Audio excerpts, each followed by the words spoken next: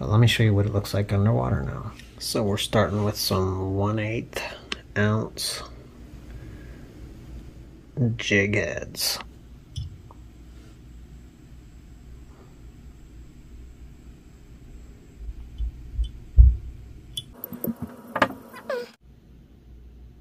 This stuff gets everywhere, man. Marabou.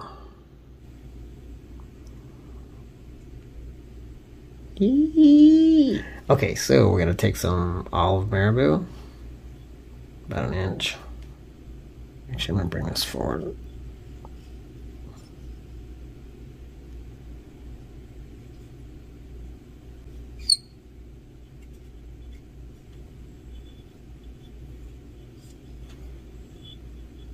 And grab that, and I'm gonna trim it.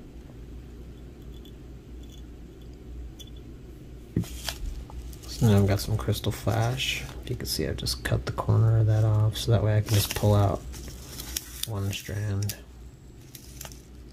at a time. This is just to give it a little bit of flash.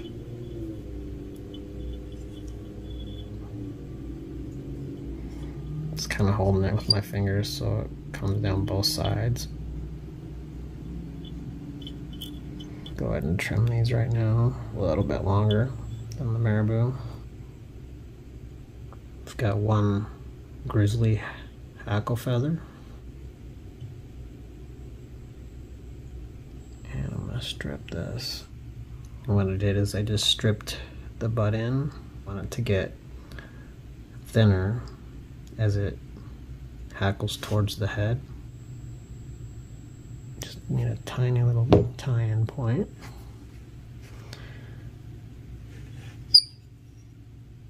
I'm going to tie that in. Bring our thread forward. And we're going to just palmer this forward.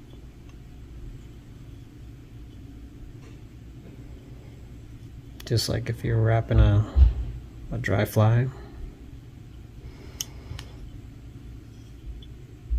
And we'll just capture that.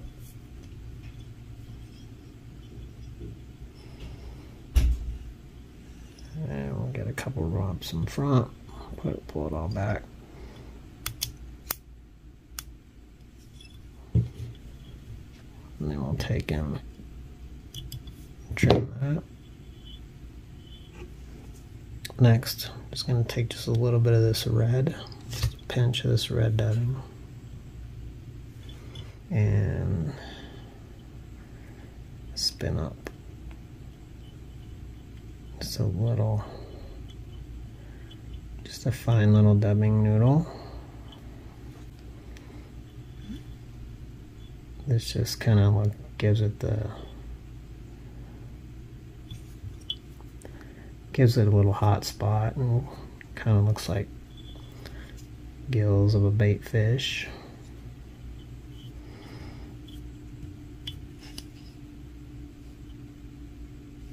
Our whip finish tool.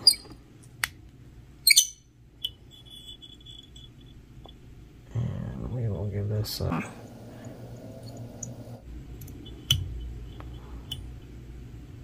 five-turn whip finish.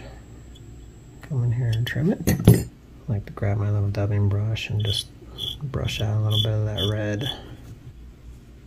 This has been a really good little crappie bug. Crappie, panfish, bluegill. The reason I'm using the UV head cement is so that I can show you guys on what it looks like underwater. Because I can dry this fast.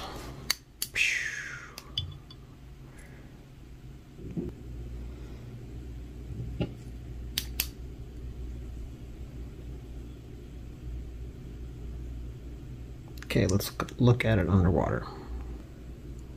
Okay, I got my wife's good china. Here she goes.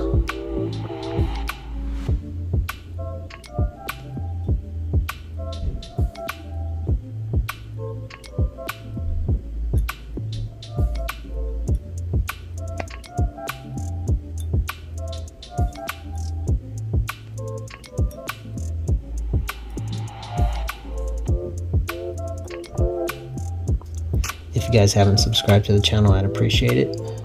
You guys have a wonderful evening wherever you're at in the world, and I'll see you guys in the next episode. Take care, everyone.